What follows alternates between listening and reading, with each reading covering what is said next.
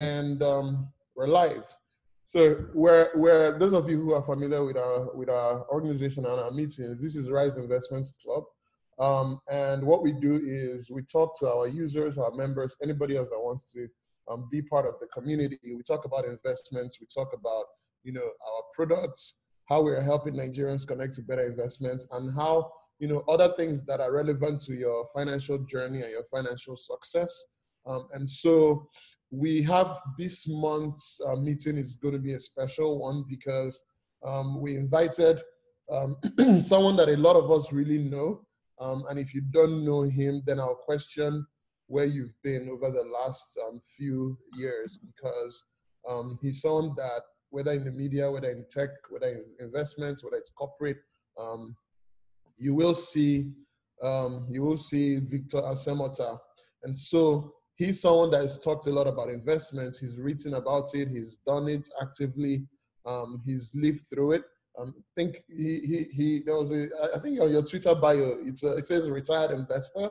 And so we talked about how to democratize investment opportunities for more Nigerians, really, and which is kind of like at the heart of what we are trying to accomplish with Rise. And so we felt that Victor Asemota would be someone that would be great to have come in and have a conversation and talk about generally how do we democratize access to investments to Nigerians and to Africans? How do we make it possible for everybody to have access to the best investments, and even where are those investments? And also, I'll try my best, even though he doesn't want to kind of get into it, but I'll try my best to dig into his own personal journey with investments, and so that we can learn, how someone, because sometimes when you say these things, they sound very up there. It sounds like people don't do them, but we can see him. I don't know if you guys can see the background of where he's at, but you can tell that he's done really well. He tries to So without further ado, I want to introduce Victor Asemota. Please, Victor, say hi to us and just tell us a little bit about yourself before we dig into the conversation. Hello, everyone. My name is Victor Asemota. As Eke said, I'm a retired investor, and the way that whole title came was when I went to the American embassy, to renew my visa, and the guy was asking me where I work. I was confused at first. Okay, I said, I started this, I started that, I did this, I did that, but I'm no longer running any one of them. Right. Other people are running them. Right. Oh, okay, just say you're a retired investor. Oh, man. What that sounds like is the guy has looked at you and he's like, obviously you have money, I can look at it, but you are not actively, doing any of the things that you used to do in the past. So that's a good title to have. That's a title that I can aspire to. No, I think the thing is this. It's not as if I've retired from investing, but I got the point that he made, that I've done things and I left them, and I think it's actually a very, very important point. It's something that we need to let it enter our psyche as Nigerians and Africans too as well. People think you start a venture and you run it forever. No, the best ventures today are not being run by people that started it. Look at Google and well, I don't know about Facebook though. Mark is a different species. Oh, thanks.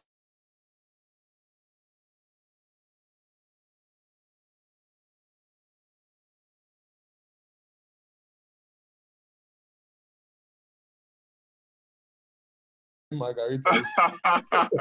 It's water I'm drinking. I don't drink alcohol anymore. Okay, what happened was that, in my early 20s,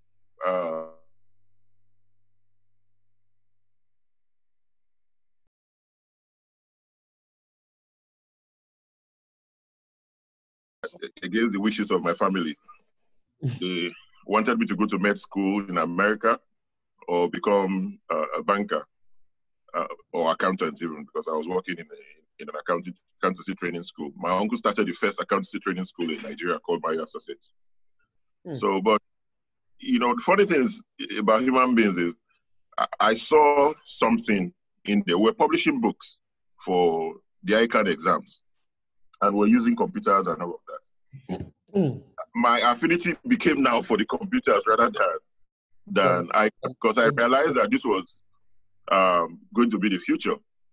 So the thing is that my uncle also saw it too as well, because he was also very passionate about it. He was the one buying magazines and all of those things on the thing, which actually encouraged me on. And what with you? Oh, did we lose you? Oh, it looks like internet issues are trying to rain on our parade.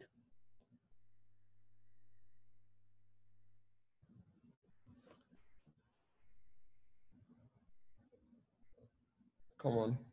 Let's see. Are we live? I mean, can you guys still hear me?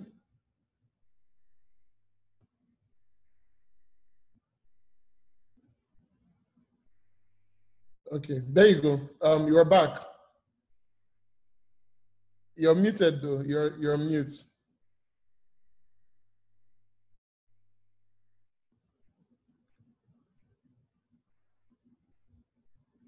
Victor, your mic is still muted.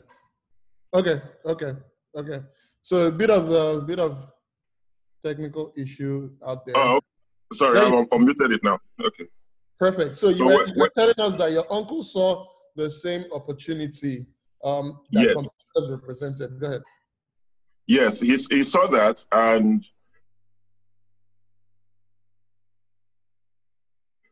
basically, for him, he also knew that it was going to be a very, very important part of. My uncle is probably one of the most successful investors in Nigeria, in Nigerian history, because there's some of the things that he's done. He's like my biggest role model when it comes to investing and most of the things I do. He was the one who told the computer village people that at the end of the day,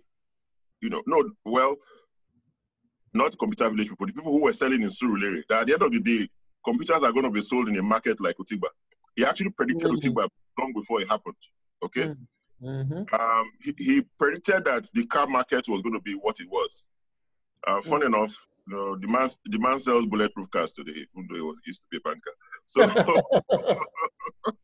so he's still around. That means that one day maybe we can talk to him.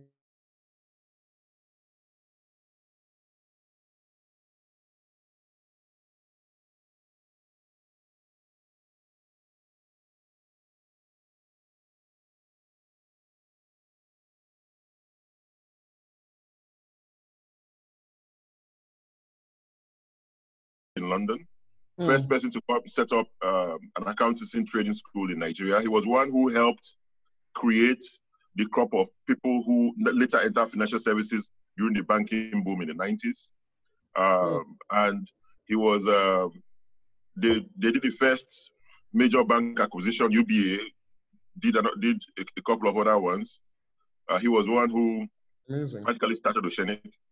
Then one of the few people who were CEOs of banks in their 30s. And he was one of the core investors in Econet Wireless that became Airtel. He's also done a lot in oil and gas. So he's an industry titan. That's so the two things I'm picking out from what you've said so far. Can you hear me? I can hear you very well, yeah. Yeah, so the two things I've picked from what you've said so far, other than the fact that we really need to find a way to connect with your uncle, is that he investing really, it sounds like it's a bet on the future, right? You're looking at something and you're saying, tomorrow this thing is going to be very big. Therefore, I have to get in on it today. So when you think about investing, you have to consider if I put my money here, if I put my time here or my effort here, what am I saying about the future of this thing, and therefore why do I want to be a part of it?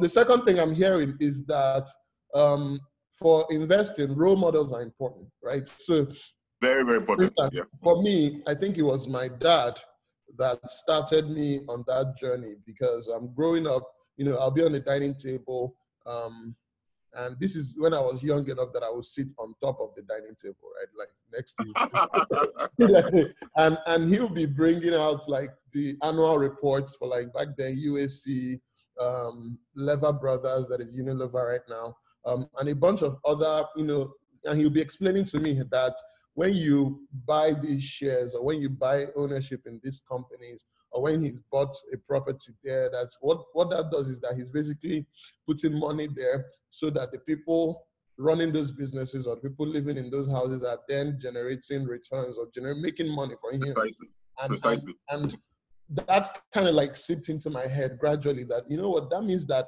it's possible for you to make money not only from just working, but also from putting your money to work in different avenues. So now to bring to the question, so that means that having a role model is important. So if you are someone who didn't have that opportunity to learn from or work with a role model, how do you then go about, what are your thoughts about how do you then go about finding someone who you can learn from? I think that would be like a good first question. That's a very, very good question. This era I was talking about is pre the internet being ubiquitous. Now that the internet is ubiquitous, there are role models everywhere. Like there are people you can learn from very far. There's a guy called Chamat Palapitia. He used to be in Facebook. He was the one who started Social Capital. Right now, that guy is my biggest role model, because the kind of things that he looks at, the way he has a very unconventional way of looking at things, and he's made some very, very good bets. He was one of the earliest people to buy a whole lot of Bitcoin, himself and Elon Musk. Before people even knew what Bitcoin was, the guy had purchased quite a lot of it, because what he said was that it's an uncorrelated hedge. And he actually, I looked at it and I said, whoa, okay, this actually makes a lot of sense. Yes. Because what you want is something that doesn't go with the crowd. The biggest mistake a lot of people make is going with the herd. I remember when a lot of banks were doing their IPOs in Nigeria at that time. I asked my uncle, okay, is this a good thing to invest in? He said no, and it turned out that he was right. For somebody who was a banker. Yes. Yes. What he said was, hello, can you hear me? Yeah, we're with you. I'm with you. What he said was that when everybody is doing it, then it is a bad idea. That the time they got into banking, they got in there before, it became an everyman's affair. That when everybody is going in, that means the people who got in earlier exited. I've exited. Oh, I wish I had your uncle to tell me that, because I was in secondary school at the time, and I bought shares in a lot of companies that I will not name today, because but I can name a few. So I bought shares in Dark Communications. I bought shares in a handful of banks. The only ones that turned out to be okay was GT Bank, but I lost almost everything. And this is money that I had put together. Allowance here. Just here and there you make money, and then you just say, okay, let me buy shares, and everything just went flat. So a lot of people also got burned during that period, and I think so I'm going to ask this question, and then we'll take maybe one or two questions from the audience. So a lot of people got burned during that period, and they after that just swore off of Precisely. But you see, what they don't understand is this is actually a very long-term game. Like I will buy those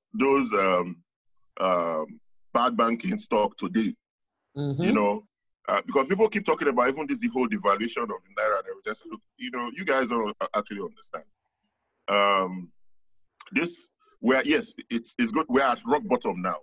Is it going to get worse than this? That's what we should ask ourselves, okay? Or is it going to get better?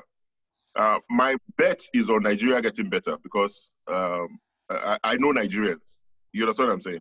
You know, and I do not foresee Nigeria being like this for another 10 years. You know, if I'm making a bet on Nigeria now, I'm making a 10-year bet that things are going to be better, you know, in Nigeria. I have friends who are in private equity. These guys are buying up assets.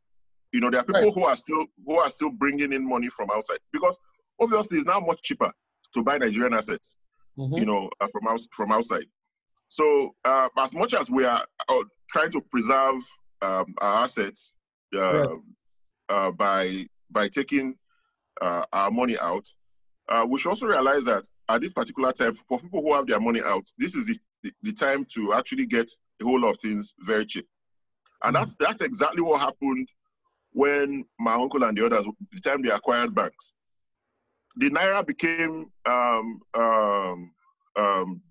You know, in fact, one of the banks, it was so interesting that they discovered in their New York branch that they had some money that was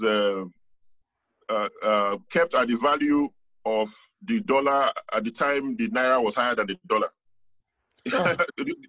There was people forget that there was a time the Naira was higher than the dollar. Yes. Oh, I know that. Yeah, so I that was the time I grew up to as well. So, and the thing is, you have to ask yourself, okay, look, what's the possible outcome? Now, it's also important that you also get revenue outside too as well, which is that's very, very critical. Those people who are making a bet on Nigeria of the future are also people who have made a whole lot of money outside Nigeria. They made money outside Nigeria early, and now what they're now doing is looking at Nigeria and saying, okay, look, you know what, things are in the next 10 years, things are going to be better.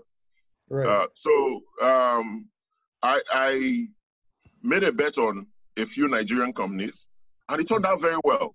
People did not expect that, you know, you could make that kind of money by investing in Nigerian, you know, based companies. And now everybody is now rushing to do exactly the same thing. So there's something that's happening that is on two levels. Now, people who are totally exposed to the Naira are looking for a hedge outside. Yes, Now people who have done that much earlier are looking at Nigeria now that, oh, look, assets are very cheap. You know, and by assets I mean, okay, things that you control. You know, like not just the one that you co-invest with other people, like in the stock market. So and you know, I foresee a whole lot of takeovers happening this period because like it's actually now easier for you to mobilize money and take over some companies. And the insurance sector, God, the things that happen in the insurance sector, people do not realize is already going on. There's some consolidation that's happening that is quiet, that's silent, you know, and we don't realize how valuable something like insurance is. Insurance is basically free money. It's just free contribution, you know, insurance and pension funds. So, you know, those places are the places that we should watch. And some major moves are happening there. At the end of the day, the people who get rich long term are the ones who make this kind of moves. When they said when there is I forgot who said when there's smoke, there's money. You know, like that's interesting. All right, so let me bring something now. You've made a lot of very important points, and actually the questions I have are plenty. But let me ask this.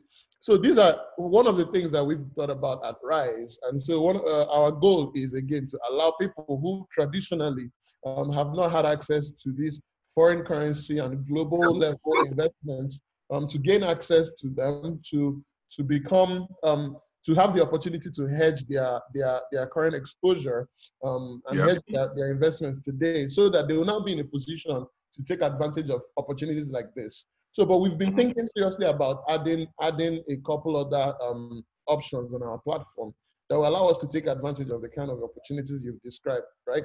So let's say that we wanted to give, in the line of access to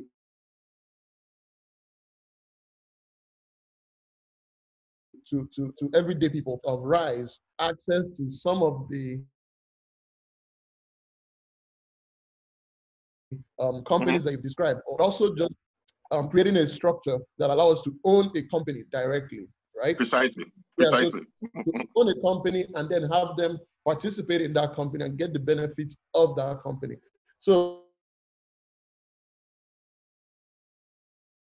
you said insurance, for instance, friction in us being able to say today, buy an insurance company. It's okay, this insurance company belongs to, because RISE is structured as a cooperative. No, so we can come together. Exactly. You see, the funny thing is that I don't want to use the word clueless. I don't for regulators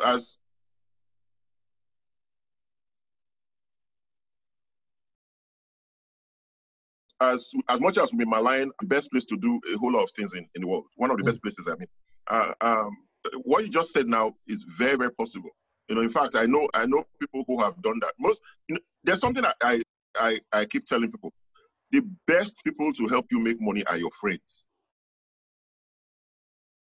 Do you understand what I'm saying? And some of the best deals I've seen were things where friends got together and did something. Be it bank acquisitions, company acquisitions, and what usually happens is because they are all aligned when it comes to outcomes, those companies become much better run. Yes. There's no fight as to who should be in charge, or because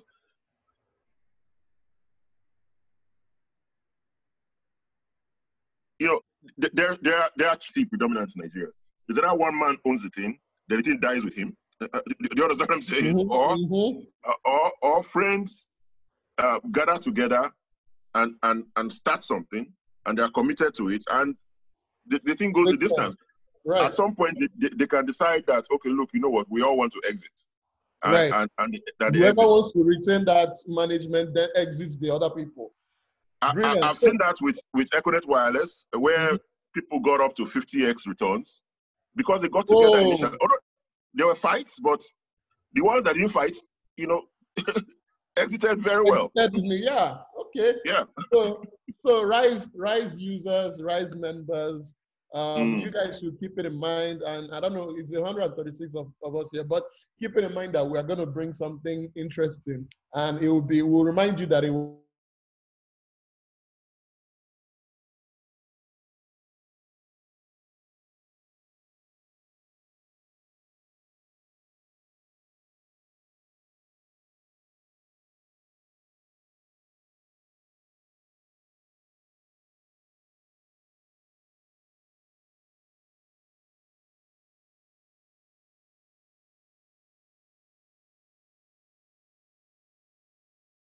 investments, right? And we'll try to also tackle how can they get access, which is one thing that we care about at RISE. But it's like in general, dude, a lot of Nigerians tend to shy away from investing in startups. Why do you think that is? Okay, number one, the startup investments at the very early stage is more of a strategic thing for even the founders, and investors too as well. Now, early on, you mentioned, I made some very, very stupid. I lost a lot of money when I was investing in people because I liked them.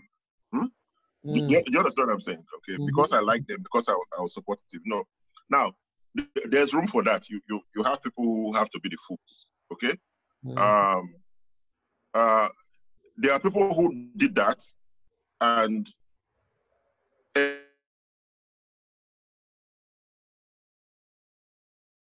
ended up doing very well, you know, in some, that was one I missed out on. And I was going to invest in the company that the founder was in before Andela. But when I missed out on Andela, when he now came with Flutterwave, of course, I won't make the same mistake twice. Now, I'm mad.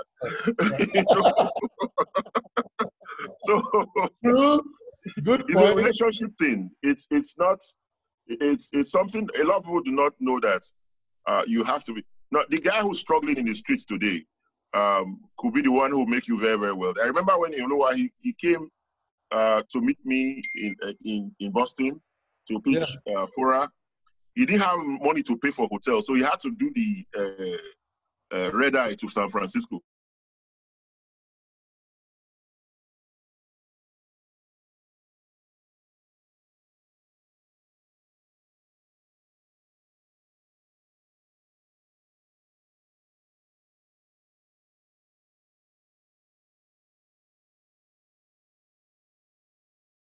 I always keep telling people that billionaires are created in Nigeria every 10 years. You know, and so in those 10-year cycles, you have to now start asking yourself, because I think in 10-year cycles now. That's a quotable right there. Billionaires are created in Nigeria every 10 years.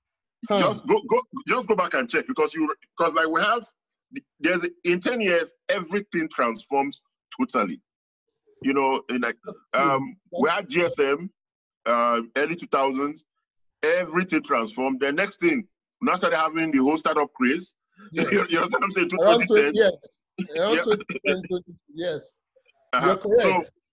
So this time around now, as far as I'm concerned, we need to start asking ourselves, okay, what's going to be very, very different in the next 10 years?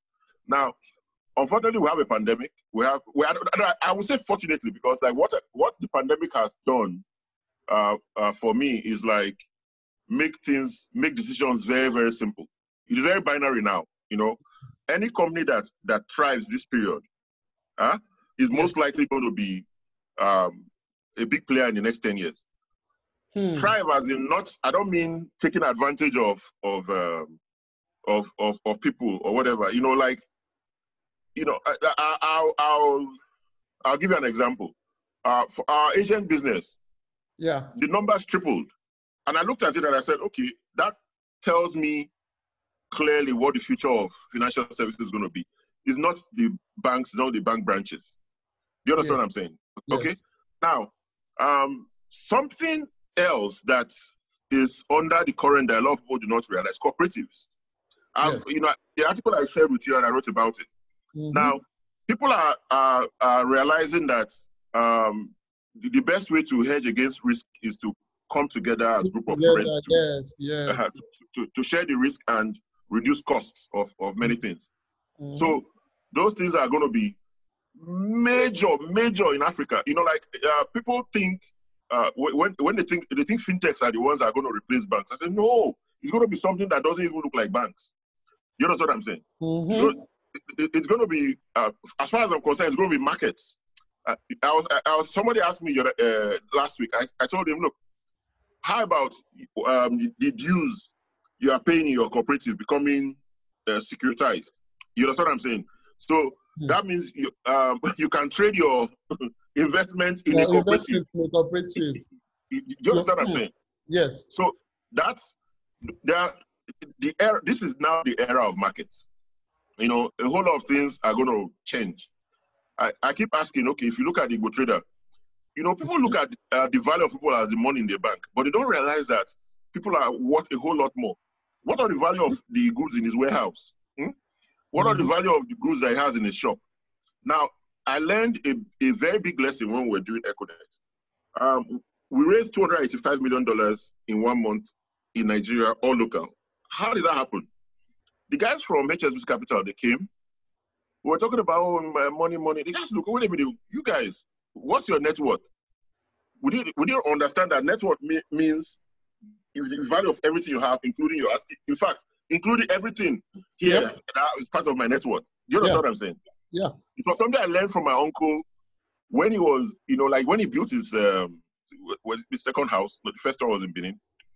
You know, every time, first of all, he insures everything inside the house. so he knows the value. Mm-hmm. Then every time he does an addition, he adds it to the value of the house. And I was like, whoa. So, and that house is now what he now uses to take loans to build other houses. You understand what I'm saying? The valuation of your business, of you, people don't know how to value themselves. Mm-hmm. So it was that valuation that we used of the shareholders to take bank guarantees to raise to get the $285 million. And it was insane. So and I was saying, this is what people who have great financial minds, can understand. Yes. We have a lot of dead assets that need to be turned liquid. And in the next 10 years, we're going to see a whole lot of that happening. Awesome. Yeah. So a lot of what you've said now, just to bring it home, and audience, if you have questions, please, there's a Q&A box at the bottom. Just go ahead and shoot those questions at the bottom of the chat box, right? So that we can start tackling some of your questions. But please ask all the questions that we have. We have him for at least another 30 minutes we have him for the whole hour. So please bring all your questions out. Let's really get the most we can out of him. So, but to bring one there's some 5 questions on Q&A already, I think. Yeah. So some of the points that you make though is that when you come together, so in terms of giving people access, when we stand alone individually, a lot of us, and if you're not already rich and well-known and powerful, one of the best opportunities then is if you come together as a group, set up a structure, and then use whatever personal assets or personal worth you have, and then you aggregate that and backstop that organization. That organization then is able to Let me tell you a secret, Eke. This is something that a lot of people do not. If you look at, there is no rich man that is rich alone. Yes. A lot of people think, you look at, now, Dangote, there's something somebody told me a long time ago, said that every Dangote depot owner is a billionaire. No, not depot owner, depot manager. Yeah. And I was looking at it and I was saying, okay, that's actually a very, very smart idea, because if those people were not comfortable, there's no way he would have amassed all the wealth. Wealth is a community effort. It's a community. Look at Alibaba. You look at Jack Ma and his friends, the way they got together to do Great Alibaba. And if because there's this whole media narrative of the great guy, the rich guy. He's, like there's a talk I normally give to startups at the Google Accelerator. I always tell them, look, that whole king, the startup, the founder as a king, it's is a myth, okay? Because there's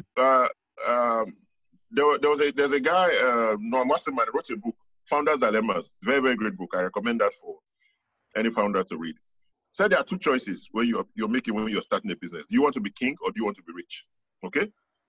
People who want to be rich do not impose themselves as kings. They may emerge kings because people need somebody to actually be the face of the thing and lead it. But people who always want to be kings are really rich. You understand what I'm saying? Facts.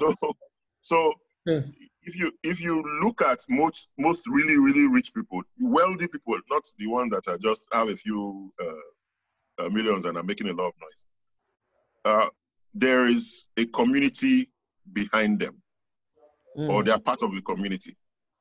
It's something that I kept looking at. All the major banks in Nigeria. If you look at their history, how they started, somebody may have an idea, but he got his friends together. Yes. If there's even one of them, it was his village community people that were the seed investors. So Rise, at the heart of Rise, one of the things that we say at Rise is that investing is a team sport. Yes. And one of there's a vision we have for our community. So about, about 3,500 strong at the moment. And That's we're good. looking at how, we're looking at how to then create more structures that allow more people to come in and allow that collective effort to just drive what we do. Even we're even thinking about changes to the product to more center the community approach. And so we a lot of what you're saying make a lot of sense to me. Let me take, so a lot of the questions we have now are specific to RISE. Okay. So I'm gonna ask some of our my team members on the call. Please feel free to just answer some of the questions that are RISE related. What are our investment options? How does our real estate work? How does other, all the asset classes? Because I really want us to focus on how do we create access? How do we help others, both people on this call and eventually we're recording this, so other people that will listen, how do we solve the problem of access for the most number of people? So when we wanted to start RISE, for instance, and my story about Ian, and that's going to bring me a point about social media networks. Ian and I started following each other on Twitter, and we always talked back and forth. Twitter has really been like so massive for me in terms of building the network, right? Because especially at the time I was living in the US, working in, going to school at the time, but eventually working. And so it helped me build that initial audience. So Ian and I met in person after following each other for like 2 years plus. We met in person in 2011. We met in New York one summer. We hung out, went to a few events, and really just bonded from there. And so when he started, before Fora, there was a company, Bookneto, that he did in Canada. Yeah. And then he started Fora. He was like, dude, when are you coming back to Nigeria?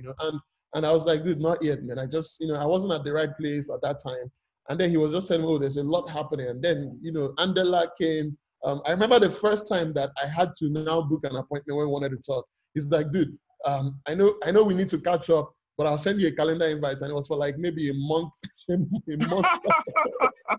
like a month down the line. I was like, dude, we went from like, oh, let's just chat whenever to like, we have to book an appointment. But that tells you that, things are changing. And again, growth is happening, which again, it was perfectly, it was exciting to me. And so fast forward to RISE today. Guess who was the first check into RISE? Ian. Okay. that was it. And this was before we had a product, before we had a team. I left my first startup, Bitcoins, because I'm like, okay, this is what I want to do. And I think it's super important that I start it now versus, waiting till like a bit later, because this is that moment. And he was like, yeah, he was among the first people that say, you know what, do it.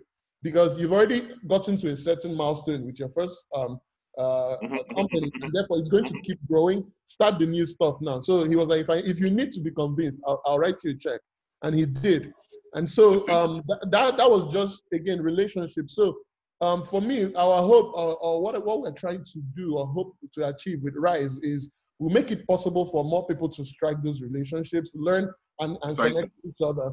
Because that's where some of that magic happens. So someone asked a question, Demi Taiwo said, what are some key pointers to watch out for when you want to invest in a Nigerian startup? So you mentioned relationship. So, but what if the relationship is not there? So what are any pointers or non-negotiables that you think are necessary? So in a situation where relationship is there, what should we look for? First of all, as an early stage investor, I don't think a founder will take money from you if they don't know you. Do you understand what I'm saying? Now, if a founder is asking you for money and they don't know you, please be worried. So I don't think the relationship part is negotiable because you have to know each other. It's not just a random.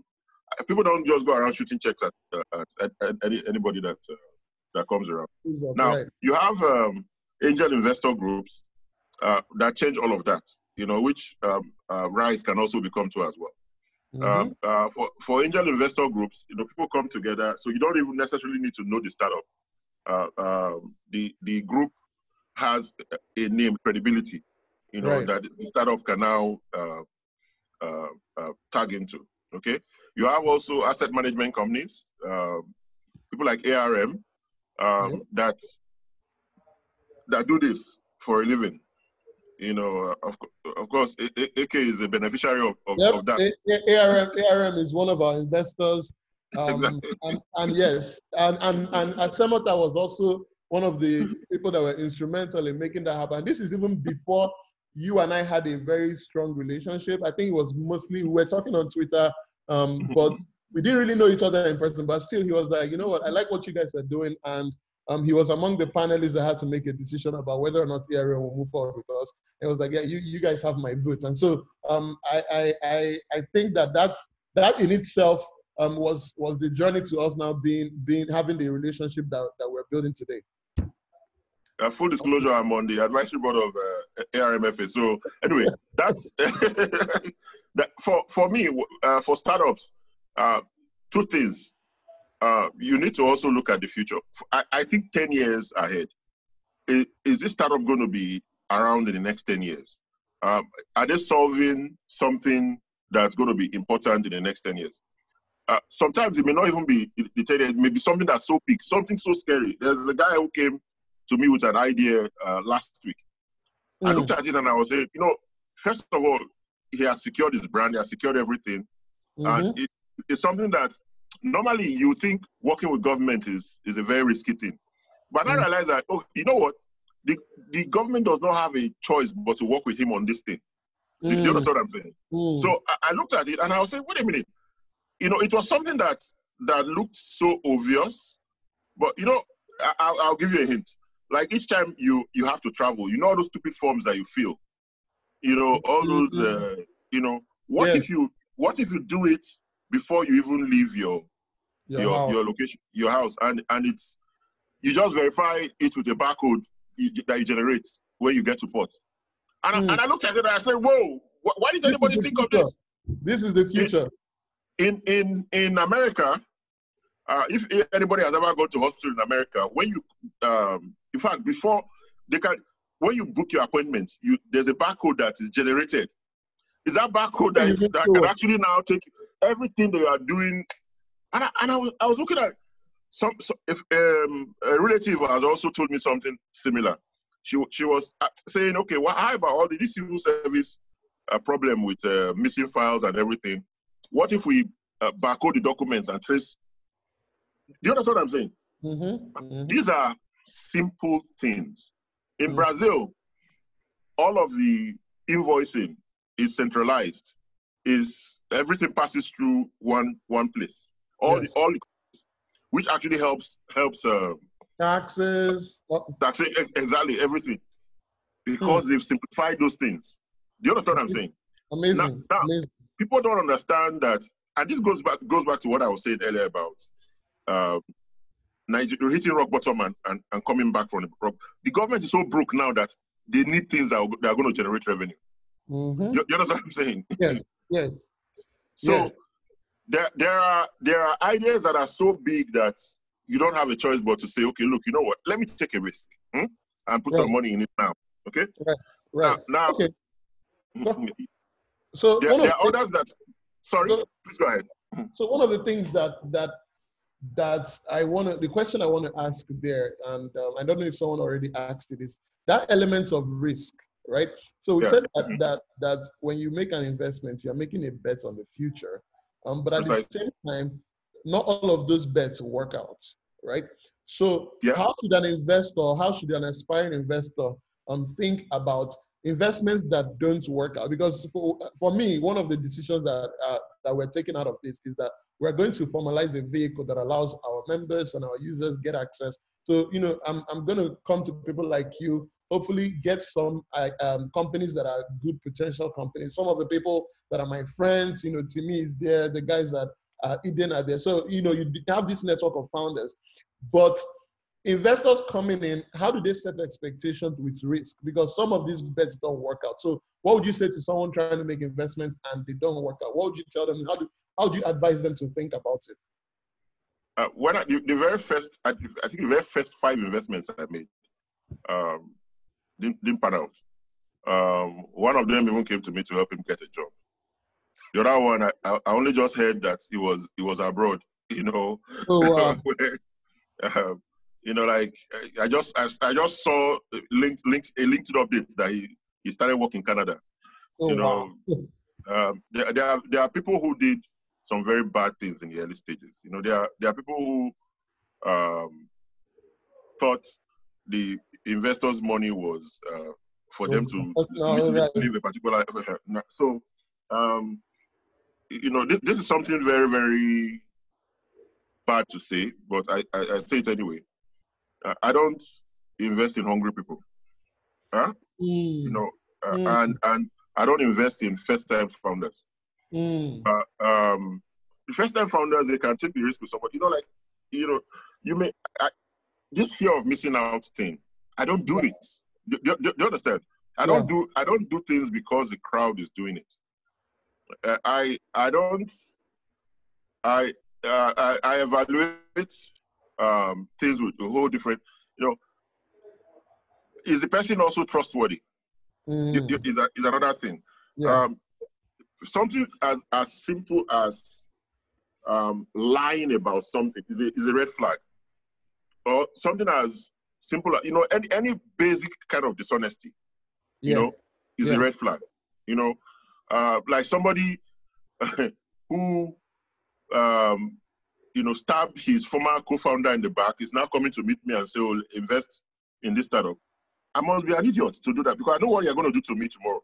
Do you understand what I'm saying? So now those are all the risks that we took and we paid dearly for it. What I think is, you know, the thing is that when people lose money, a lot of people do not talk. I know there's a major, very, very big startup today in Nigeria. I know the first investors who invested in it, when they saw that the guy was not being, they forced him to you know, give them back their money. So he had to do a round and they exited. They even made money on it. Now, for those guys, there was no compromise. They said no. This is not what we want to have our hands in. Okay, but there are other people who invested in it. They trust that guy. There are people, this is about principles too as well. Yes. There are some people who will feel, oh look, this is an acceptable problem. Right. For me, there are two sets of people that I'm investing money on behalf. I'm investing money on behalf of my children and my wife. I'm also investing other people's money. You understand what I'm saying? Yes. When you are investing other people's money, you know, in fact, I don't see the money as my money anymore. It's not even the one that I'm doing on behalf of my children and my wife. It's not my money. So, like any family investment I make, my wife, thank God, my wife is a finance professional. You know, so you know, she has an MBA from INSEAD and everything. So she's able to assess those things dispassionately. Yes. So and tell you, okay, look, there are sometimes she's made a bad call, but you know, like if I know the domain more than her, I'll still do it anyway. You know, but I listen to her. So it's also good to get the perspective of other people too as well. This is why this thing is not a one-man thing. I keep stressing that. You make money more from your friends than anything else. You know, your friends are the ones who will come to you with. Also, still beware of your friends too as well, because sometimes your friends can be compromised. True. You know, and also some of the biggest losses I've made because I listen to my friends too as well. You know, like Andela was because I listened to. He said, you know, don't. But for me, I wanted to invest in much more in Fora. So by the time I told myself I wasn't listening to them, Fora was already dead. You know, if I had just given the boys some money, and the funny thing was that it was money I was willing to lose because I like the guy. You understand what I'm saying? Okay. So, what a very important part of this is don't invest something you can't afford to lose. Right. Whatever I put in the capital markets, whatever I put in other stuff, is something I can afford to lose. Now, the biggest investment is what I made in myself and in my businesses. The time, seriously, because the time of that whole a bank IPO. You know, that was the best advice I got from my uncle. The guy was asked, okay, don't your business, does your business not need this money more than the banks? You know, right. People are looking at how they're talking about how, and that's why Ponzi schemes work. When you start seeing what others are making, you get enticed. So I said, okay, you know what, let me double down on my business. I remember I had $100,000 free. Whoa. You know what I'm saying? That period, I was chasing a startup in Kenya. You know, sometimes I thank God that all of those things did not happen. I was going to buy a house. Or the house party in Manchester was one that paid me though, because like that house was a house. It's £7,000, but it's now like £400,000. Exactly. Sorry? I was going to say today would be. So, all right, yeah. let me say, so now one of the things that you've said is look at the principles of the founder themselves, right? So for those that ask what to look out for, look at the principles of the founders themselves. Look at their relationship with just mental values, right? That they house and they actually live out. You can tell that this is the value that drives this person. And then you also made an important point that, you know, don't be that person's like their lifeline out of, you know, poverty or hunger, yes, right? Exactly. Because you're not, forget it. Yeah, you're setting up the incentives wrongly. So there's and then thirdly is there has to be beyond just that. You have to look at other people within your circle, and when it comes to like the friends part, people that know their stuff and people that are knowledgeable, and they've also shown that they can execute at that level, and then look at what they're doing. But at the same time, don't listen to them too much if you feel strongly about something. So there's a question that someone asked. Someone said, Daniel Wednesday, for early stage, okay, what should we look out for, especially when we don't have massive funds available? Let me answer that one real quick, because thanks to Big Chief, we're going to potentially structure an angel investment fund or a startup investment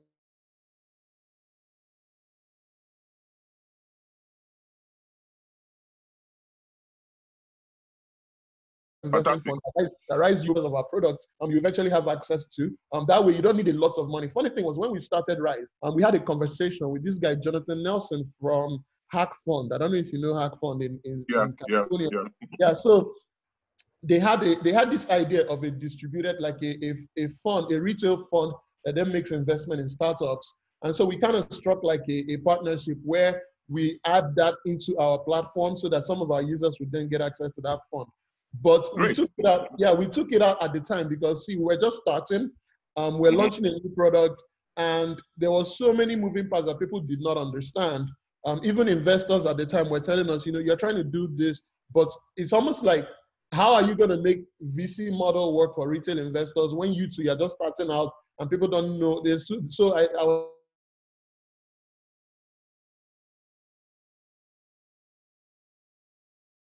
like, you know what, fine, let's just put that. It's something that we're definitely going to bring back. Maybe not with Hack Fund, but maybe we'll just create a fund of our own. Sorry, let me interrupt you. Yes. If you go to AngelList, they have this whole new concept of rolling funds. Very, very simple. Subscription. So it's not about somebody paying bulk money at once. It's money that people can afford. Let's say I have a subscription, I'm paying $2,000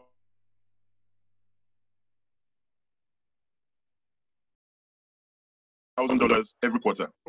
If once it's subscription, people they won't really bother. So now, as to whether because you're just starting and all of that, that's irrelevant, because like, it depends on who's managing that fund. You know, if like in the case of Hack Fund, to somebody else, okay? Yes. So yes. Is it a risk that people are willing to take? Now, the thing about startups is that they are uncorrelated with the general market. That's why I love startup investment. So, you know, for every dollar I have invested in the public market, my startup dollar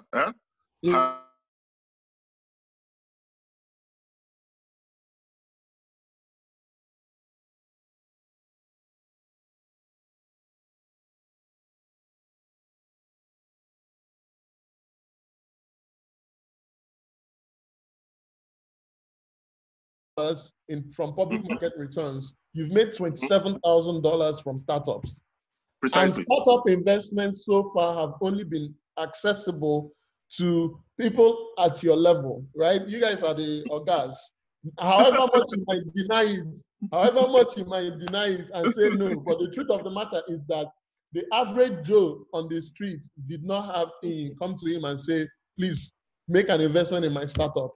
So that means that for the last, let's say the startup boom started in 2010. For the last 10 years, the startups that have all emerged, most of that capital were either foreign or like really high net worth people. So what we are now okay, but let me sorry, let me pass something there. If you look at even let's call it a spade, Flutterwave. There's also a part of the thing that they gave to me free that I didn't pay for. Like in advisory shares. I gave them some money. But I think the important thing is the reason why they want you in there. There are two types of investors for a startup at the early stage. The ones who are very, very strategic, who will give advice and who will lead them in the right direction, and they have skin in the game. So usually when they give that kind of equity to them, is to also make sure that they are committed. Okay, then the other ones are the ones who will just keep the wrong way going. Okay, now if you aggregate retail investors properly and with the right opportunities, they can actually help to extend that wrong way. And what usually now happens is that the people who are organizing that become the ones who are the ones making the decision, helping the startup make the right decisions and move things forward. So when that kind of thing is being done, I think the most important part is who is making the decision, and it's not just about pulling money together. You know, you understand what I'm saying? Okay, does this person have? There's a rolling fund that I've subscribed to now in Silicon Valley. I subscribed to it because I looked at the guy who was leading it. I said, okay, this guy, he has a whole lot of connections. He went to his Y Combinator. He's part of the Y Combinator mafia. Yeah. You know? You understand what I'm saying? Yeah. So, and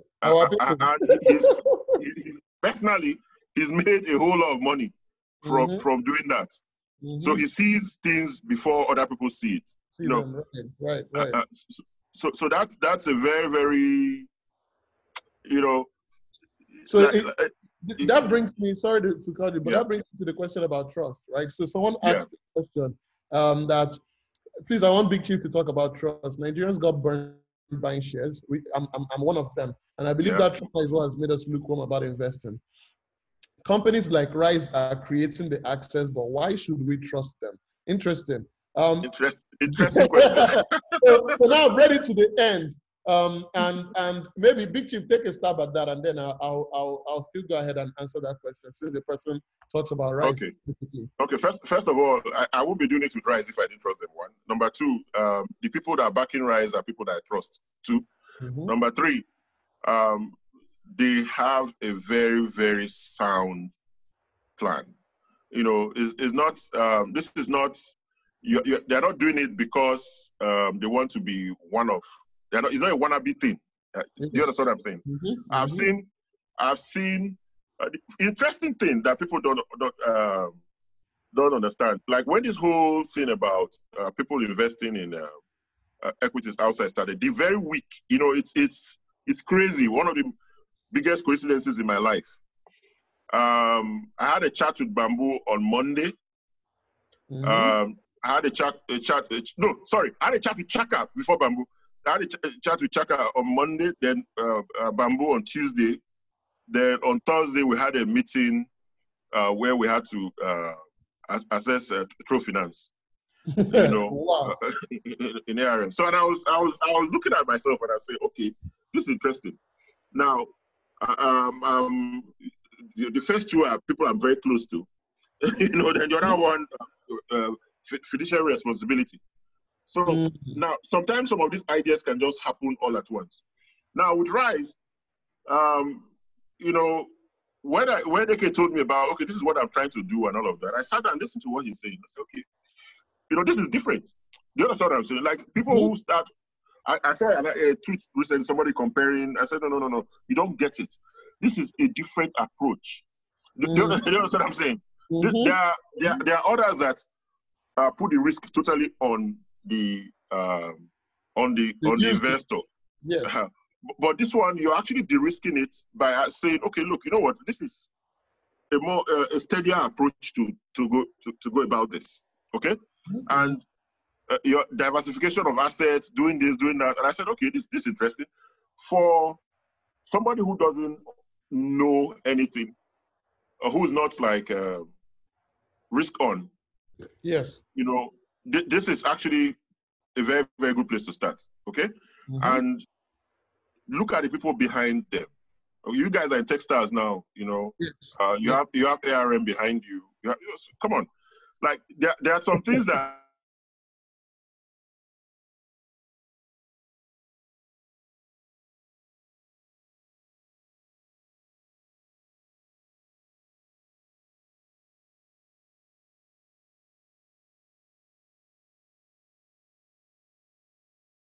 Keep increasing that confidence with the kind of people they keep associating with him. Absolutely, and I appreciate that perspective so much. So I will add, what I'll add to this is the rationale behind us starting Rise didn't come from, oh, what can we start so that is a viable business to do, right? So let me give some background. In 2014, I was working in financial consulting. I've been doing investments. A lot of people don't know this, but I bought Bitcoin in 2013, sold it around 20. Yeah, I bought it in 2013, sold it around 2015, made like more than 10x. And I just kept buying.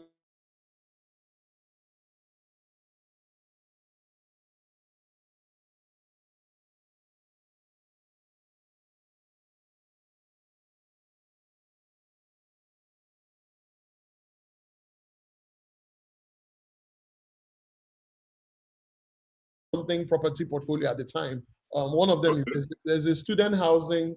That's Carlisle. Can you imagine this? Yeah, in London, like they did. They call it Pure Living. It's in central London, and so they are housing students from like University of London. And it's like I saw how much they were making, right? And then at the same time, the year before that, in 2013, I just finished working with ConocoPhillips. And I actually was sitting on Barnett Shale. So Barnett is in East Texas. So I saw the shale boom happening in real time. I'm like, people in Nigeria, I don't know what's coming, right? My supervisor then used to work in Port Harcourt, and she told me the story of how they left Port Harcourt because of all the militancy, and they actually got attacked, and they were airlifted out of Nigeria. And she was like, she's never going back to Nigeria. And a few years down the line, ConocoPhillips divested their assets in Nigeria. So, but I kept thinking about the impact. So when shale volumes hit the market, oil price fell around 2014. And I looked at the central bank balance sheet, and I'm like, this thing at some point, once their revenue dips, I was modeling how long it's going to take for devaluation to happen, right? And so I wrote a post. That post is still up on my blog in 2014, November 2014. I'm like, see, if you're in Nigeria, if I were you, start looking for ways to move your savings into dollars, because at some point this devaluation is going to happen. I don't know when, right? But CBN managed to like push it out through most of 2015, and then June 2016, that devaluation hit. And it was massive. It was like from 150 to 360. It was like ridiculously massive. And the impact of that cascaded across. That was when I was like, people, and at that time, I wanted to recommend places to do dollar investments. But other than domiciliary accounts, if you weren't like someone high up that you could go to a bank and try to structure something, there just wasn't a lot of options for you. So that's when I started thinking about it. And then I was like, I've seen this happen. I've seen it play out with my parents' generation. I've seen it play out with our generation. And I'm here looking at people making dollar returns every day from different asset classes. And it's like, it's not rocket science. Let's go and find a way to connect. So I started that process in late 2016 to try to understand how might we go about building this. And then we run into the problem that, you know, capital controls might be, you can't exit in and out the way you want. Yeah, that's true. I was like, crypto seemed to be like, oh yeah, crypto is the solution, right? Like if you can move in and out via crypto, then you can access whatever investment you want anytime. Nobody can stop you.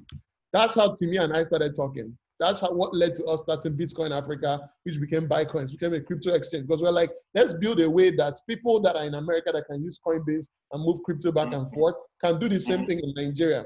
Once that problem was solved and Bitcoins was growing and we're booming, I realized that, all right, this is just an intermediate problem that we've solved. The real problem is still out there, which is, you know, now access to these investments. That was kind of like, because a lot of people were like, oh, why would you leave Bitcoin? You know, you got into YC, you're doing it, but it's like, yeah, there's something else driving us that for me, that is still out there unsolved.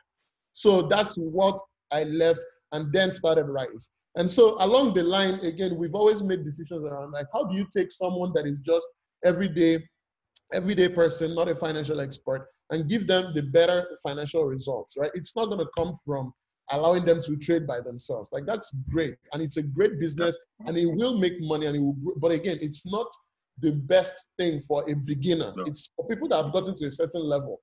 So that was what informed what we're doing at Rise. And so all of that dovetailed into how can we make sure that, and when we started Rise and you're like, oh, you have access to real estate investments, you know, you have people, so we have all our real estate managed by like third parties that we hire to, so that again, we're not interfacing with the properties. That's like a whole other job in itself. So we outsource that, but we do the management, we do the ownership at the group level. And someone said, you know what, HNIs would love this idea. Why don't you start from there? And we're like, yeah, but we'll just be solving the problem for people who already have options. How can we solve this problem for everyday people who need these options? And so that's putting all that together. I think then we appreciate people like Iolua and ARM and today Techstars who have really dug through our process and understood and also helped us improve on it. So when it comes to trust, what we're also going to do as we then create a fund that brings people into like startups is that we're going to, you know, leverage people like Asemota, people like myself, people like others. There's a few other people on our team who either have access to some of these startups, have relationships where startups come to them. And then we say, okay, let's now provide a vehicle where capital from our users and our members can connect with this circle. So, and it takes. I'm very happy to support that, my brother. Thank you very much. So, Big Chief has heard it, and you guys have heard it. So it's coming. All right. So now let's take. So someone said I have a rice vest joke, and it just keeps increasing.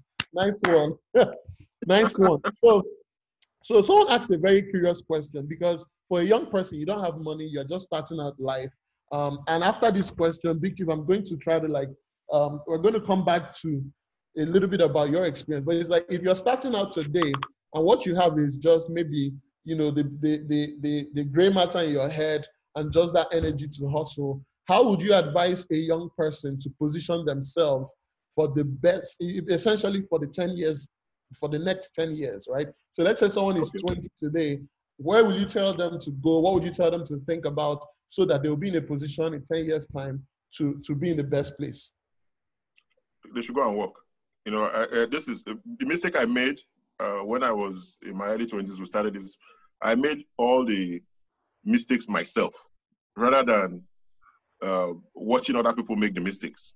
You know, you see all the things you were saying. You worked with Konoko, you did this, you did that, managed Carlisle.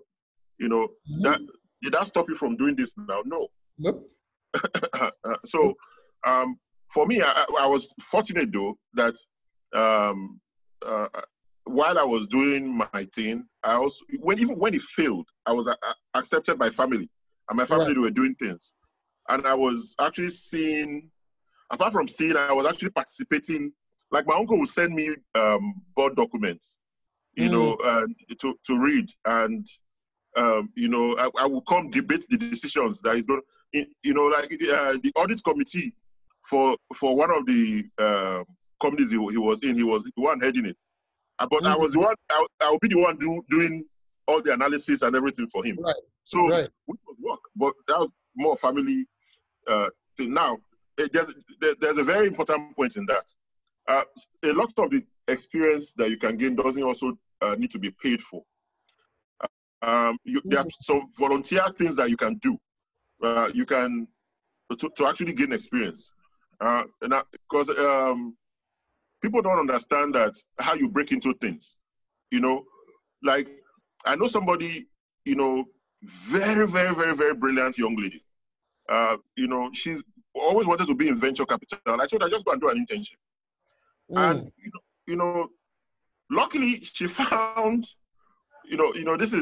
she got in at the very top. A company that was now the LP of many funds. She interned there.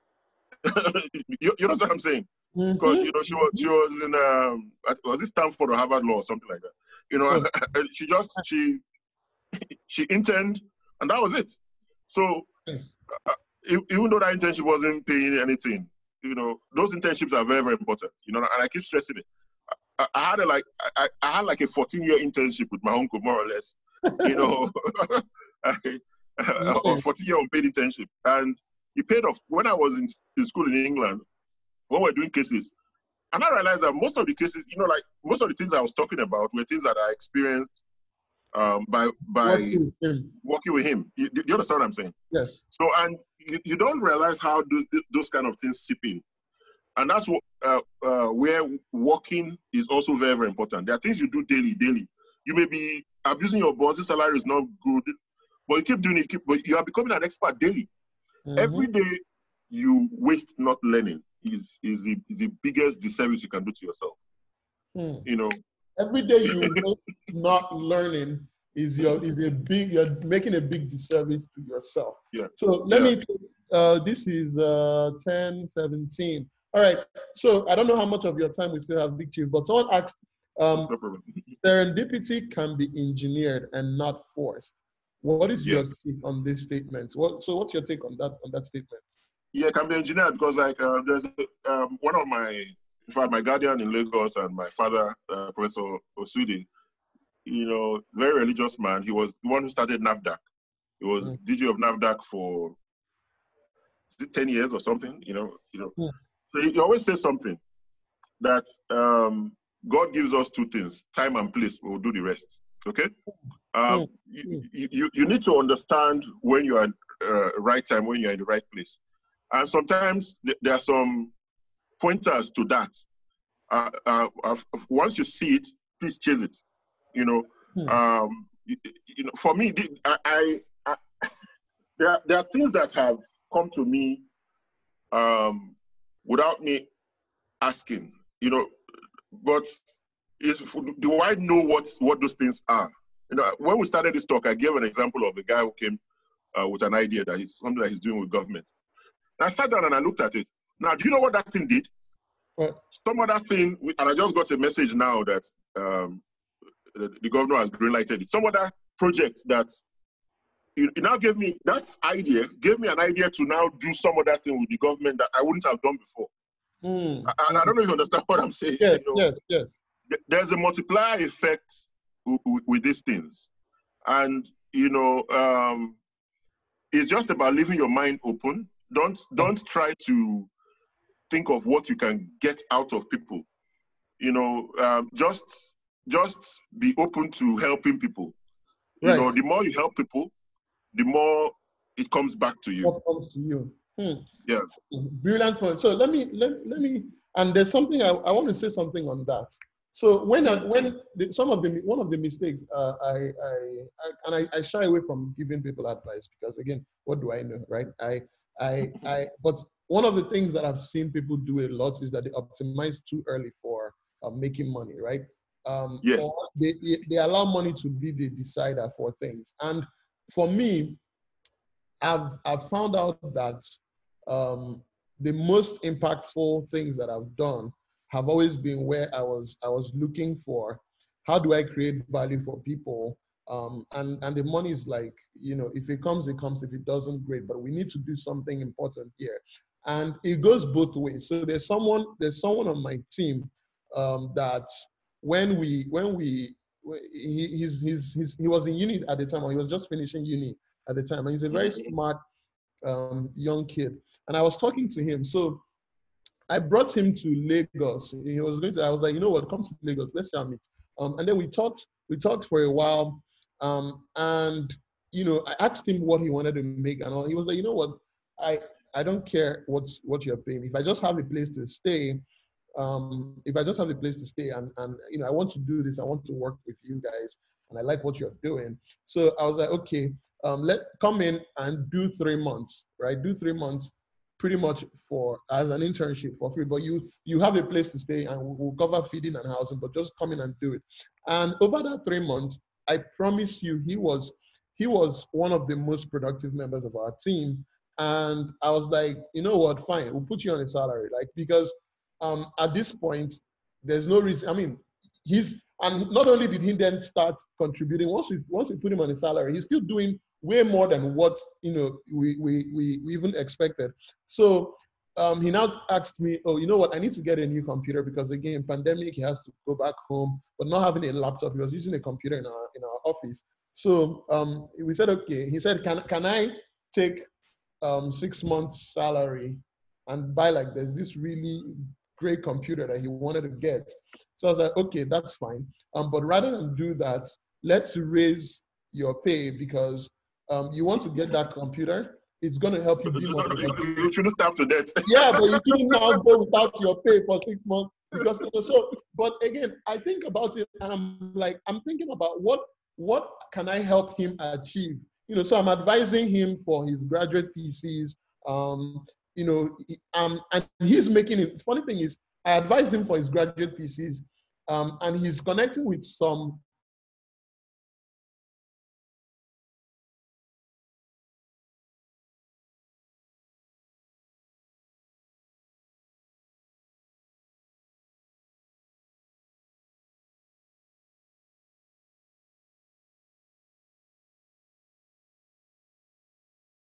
To give him value, and he's turning around and giving us so much more value. So those kind of relationships, I told him, it doesn't matter where you're going in this world. Like, whatever you want to do, if I can help, I'll do it, right?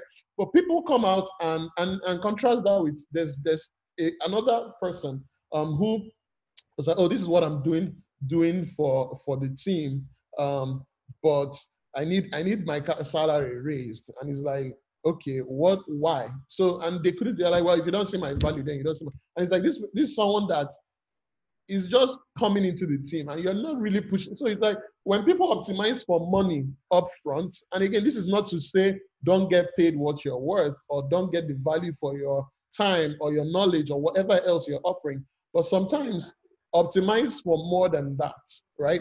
And that's going to take you a very big way down the line. So, but there's also a corollary to that is, so when you talk about access, so this is relationships. So you're talking about relationships now, access to information, access to finance. Some people start out, maybe because they've achieved a level of success, they feel like, okay, everything and I see this a lot in Nigeria, to come down to connect with or learn from, or even feel like you are open to being taught by someone below you.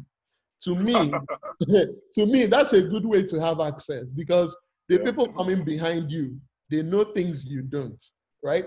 And even for me, we're starting out something new, but I know for sure that there's someone that is starting something now that will make what look.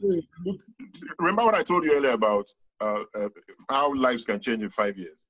I don't joke with. Somebody sent me a link of some young boy doing something in AI, in medical AI. I looked at it. I said, I want to meet this guy. It's the superpower of young people is focus.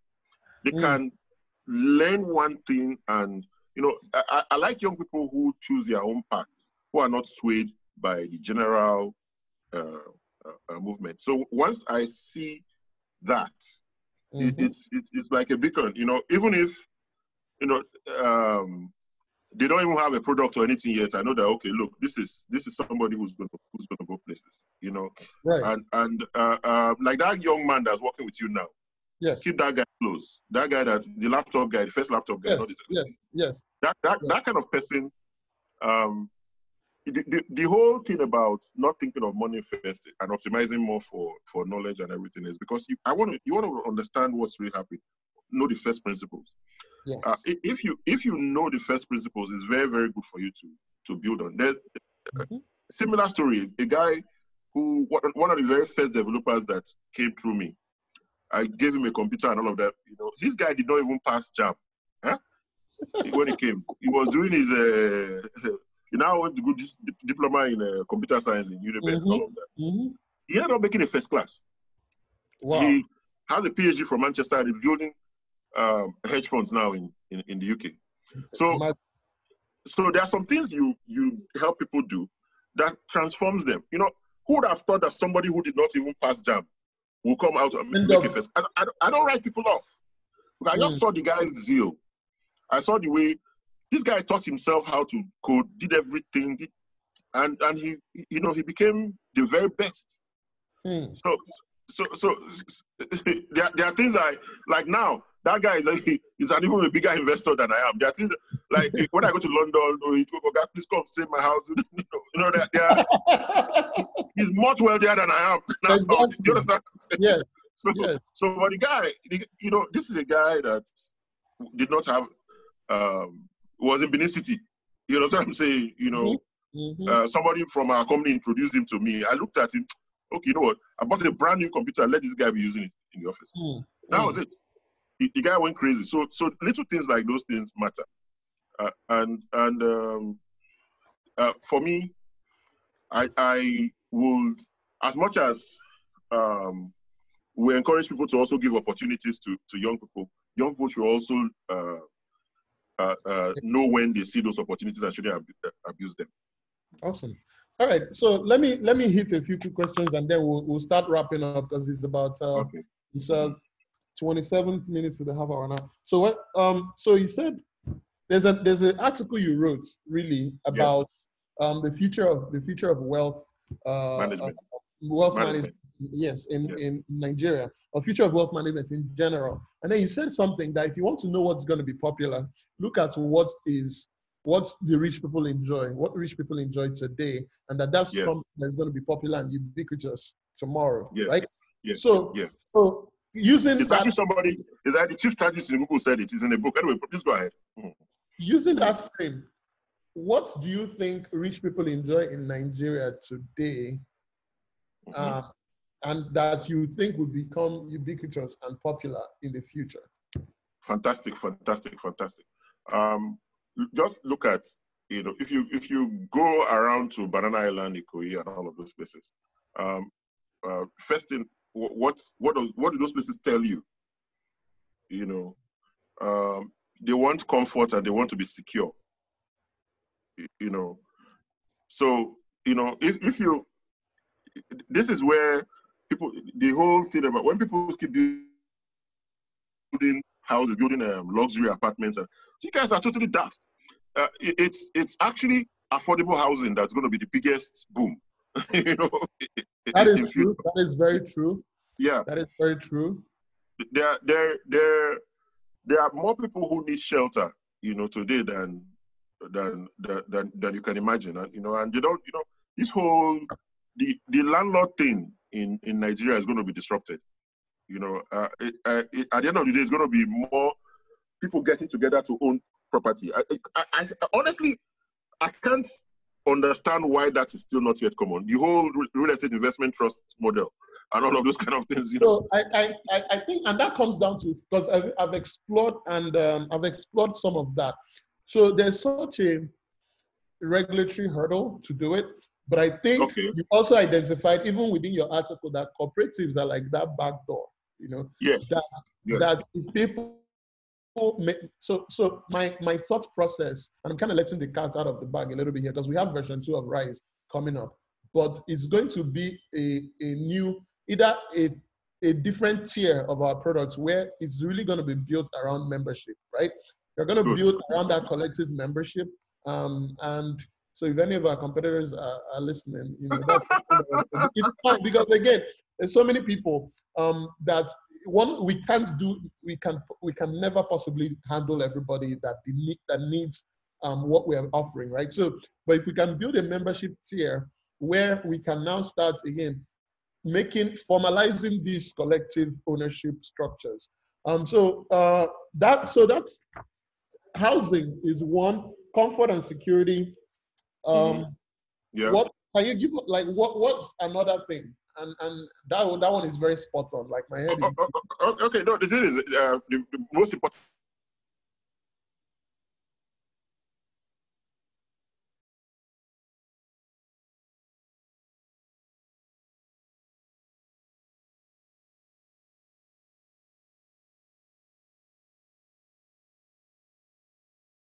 This ones people, you never become.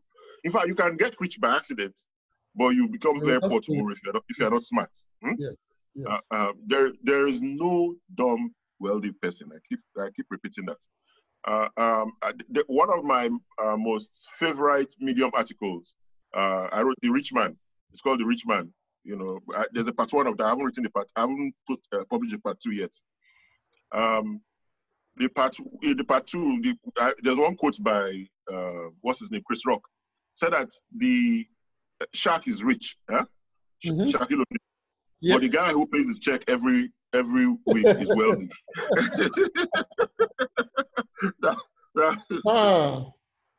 You know, because like the guy, you are looking at Shark. Oh, Shark is, but for Shark to become wealthy like the guy who pays his check every month, Shark now has to start paying people checks every month. Do you understand what I'm saying? Yes. So there is something.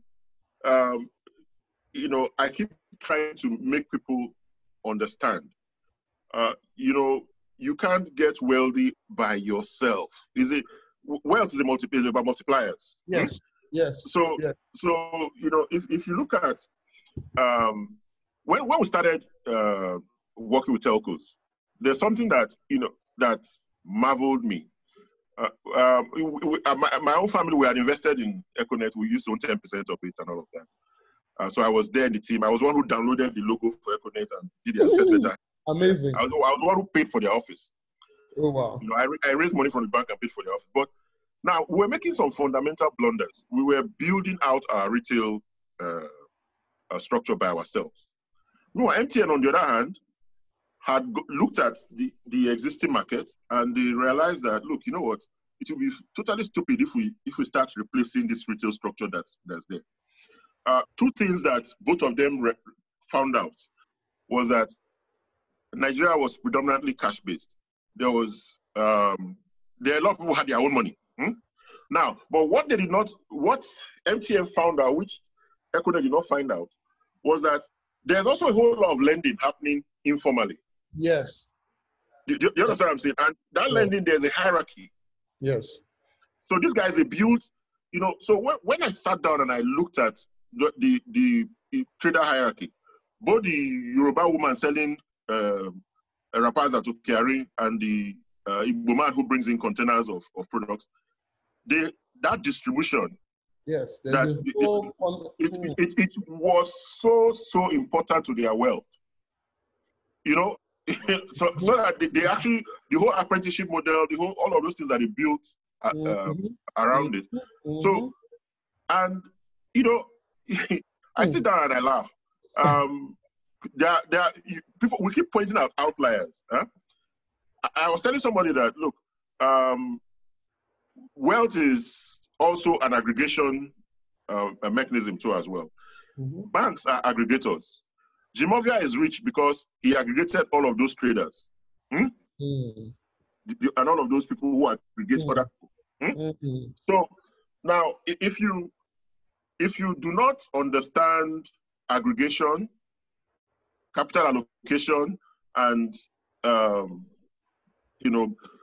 building out networks, you know, I doubt that you ever become as wealthy as the guy who pays Shark his check every week. Boom. I think that's a good I guess last thoughts to consider. So sorry, some of the audience, you guys have asked some questions. A lot of them are related to Rise, and so I'll have my team answer some. But let me really flesh out what I've heard from what Big Chief just said. So you have to think in networks, and I've seen this firsthand, right? Yes. So Yes. my dad was that Igbo trader that would bring in a container, and two of his brothers and a few of his friends had like lots within that container. So this is like, oh, half of the container belongs to them because they're It's like, for oh, this guy, exactly. and Yeah, I've seen that happen so many times. they know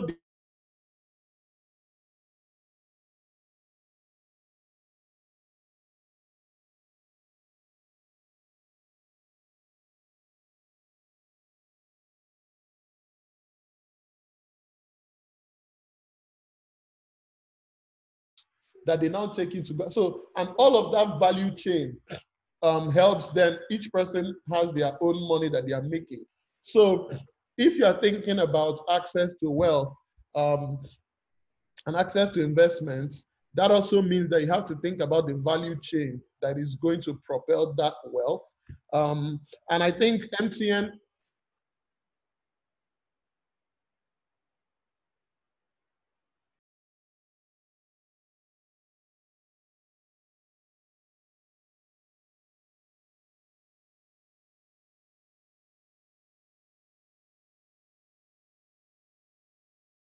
value, and that way, that those incentives scale up to you. MTN basically became an aggregator of those networks. Of those So we have networks. to think about those networks. You have to think about, all right, so I think that's a good place to end, because we've learned, there's so much we've learned. There's a lot of things that we didn't get into.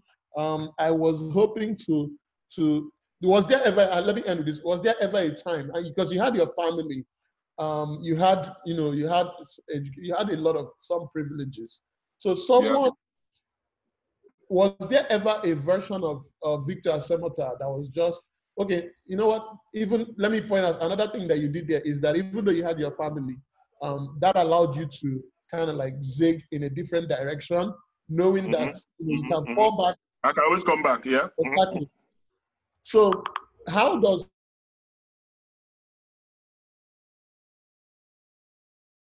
someone that is on the street today, maybe they're smart, you talked about them being smart, working for someone, making sure that it's not just about the money, but also about the value.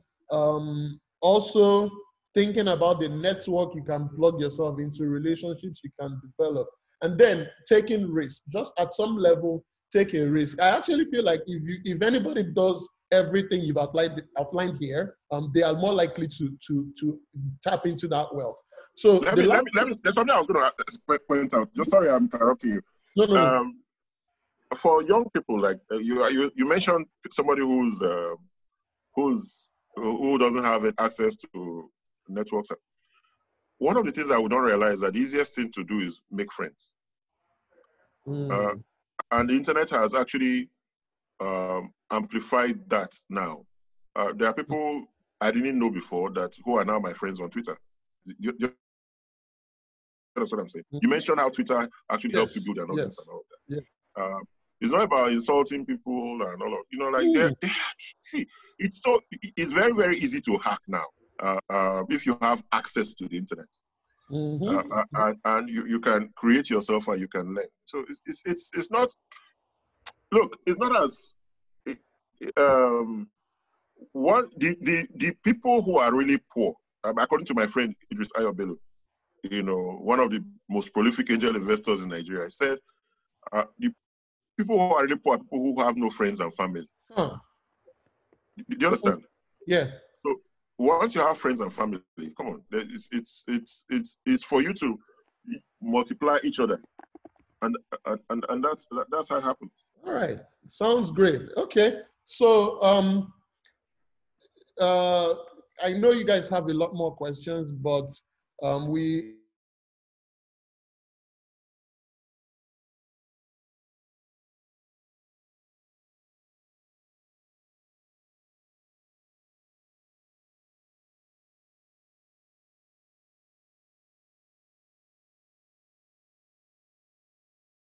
so honestly, join our Telegram group. Let me post the link. I know it's already been shared before. Apple has this beautiful thing where I can copy a link from my phone and drop it on my computer, and vice versa. I don't know what I was missing when I didn't use Apple products. Apple products. So, I always use their phone, but I'm like, But yeah, here's the link to our Telegram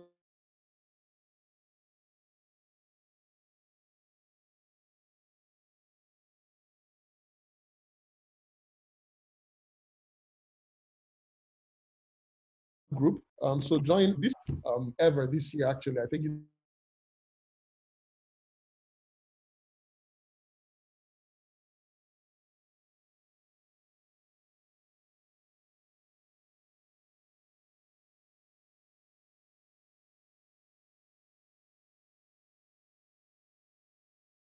into any Precisely. area. Precisely. Victor, I want to thank you so much because again, this was part of the moment I asked, and you actually said, I've been trying to avoid things like this, but I'm gonna do it. So I appreciate that. I thank you very much. Thank you very much. Sure, Rise, you guys, this is not gonna be the last time you interface with him because we're gonna find some time in his schedule to help us do some of these things that we've outlined here, while respectful of his status as a retired investor. So, but thank you so much. And attendees, thank you for always showing up for our meetings. It's always recorded. We're going to share that in the Telegram group for those of you who were not able to come in.